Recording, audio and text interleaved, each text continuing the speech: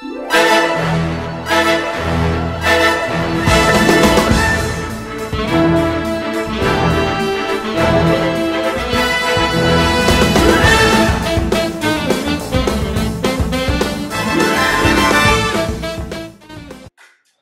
so we can do some garlic veg tonight. So I got my 8-inch skillet. What I'm going to do is I got some chopped garlic. It's about 2 cloves of garlic. I'm going to sprinkle it around in the bottom of the pan.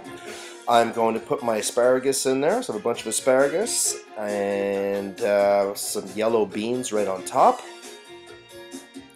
Add a little bit of salt to that as well. I got some broccoli. I'm going to stick a couple pieces of broccoli right on top of that. Season it up.